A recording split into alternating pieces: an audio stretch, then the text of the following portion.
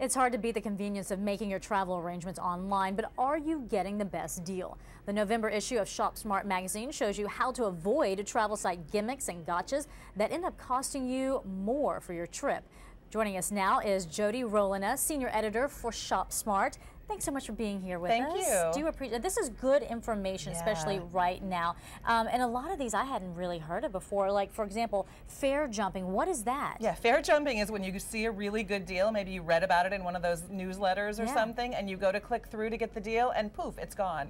That's happened before. You go on some of those bargain sites, and you get all the way to the end, and they say your fare is no longer available. Yeah, is there anything you can do about that? It's really frustrating. Well, here's what you have to do. You've got to act really quickly if you do see a good deal, and you kind of want to research the marketplace ahead of time so that you'll recognize that good deal when you see it. Well, are there added fees that are tacked on that maybe we don't know about? Oh, very often there are added fees, and there are more coming all the time. You know, with baggage, even to book on the phone, sometimes you're being charged, or even some airlines are charging you when you book online.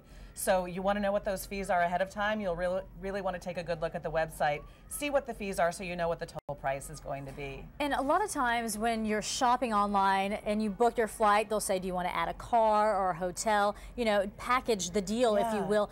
Are those really a bargain? Well, you know, they can be, but they can also not be a good deal. So you don't want to automatically assume it is. If you're looking at several things, a flight, a hotel, a rental car, price out the components so that you recognize a good deal when you see one. Check a website called DealBase. It'll do the math for you and point out some good and bad deals. So there's a shortcut there. Dealbase.com? Dealbase.com. All right, I love that. Well, you know, some people might think, okay, look, it's a package deal and it says right there it's price guaranteed. So if I find something cheaper or a better deal, I'm going to get a bit of a refund. Is that always the case? Well, you know, it can be the case, but again, there's a lot of fine print on those websites, and sometimes they may, you know, disqualify you for that refund you may be counting on. So again, it's better to really know up front that you're getting the good deal so you don't have to go through that on the back end. Right, because the last thing you want to do is to have to argue for something that you were told up front that you were going to get, but you didn't read the fine print. And then you may not be satisfied. So, you know, we want everyone to get the best deal they possibly can. Right. What is this thing that's called dynamic pricing? Dynamic pricing, you know, it's this thing that goes on when you're searching, you know, once or more times for something, the price might be a lot different. And you think, well, maybe something is sold out, but it really seems to relate sometimes to the cookies on your browser. We recommend either deleting those cookies, or sometimes you might want to search 2 different browsers simultaneously. So make the cookies, sure you're getting the good deal. I guess tell the website that she has searched this so many times before. They leave a trail, and so it seems like there's something going on with that computer search engine that is really reacting to that, sometimes boosting up the price by, we saw as much as $700 on a flight. So it can make a really big difference. Yeah. So try and trick the system. You know, look at a couple different browsers at one time is a really easy shortcut to do that.